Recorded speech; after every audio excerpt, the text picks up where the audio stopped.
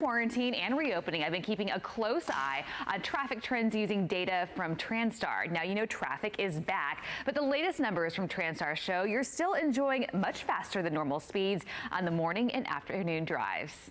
Travel times are still down both in the mornings and afternoons on every stretch of freeway Transtar is monitoring compared to typical summertime flows. In the mornings, drivers heading inbound on I-10 to Katy Freeway from Highway 6 to I-45 are averaging 60 miles per hour, whereas they were averaging 36 miles per hour at this time last year, a 67% increase in speed. And drivers traveling inbound on I-45 north from FM 1960 to Allen Parkway are averaging 60 miles per hour, where they were averaging 35 miles per hour at this time last year, a 66% increase in speed.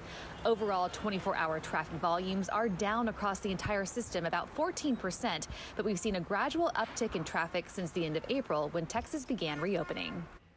Now we are continuing to update these numbers as the situation changes, and keep in mind construction on many road projects is continuing, and that can mean delays that can have you hitting the brakes. And to lead us something else that could slow us down today sounds like that weather forecast.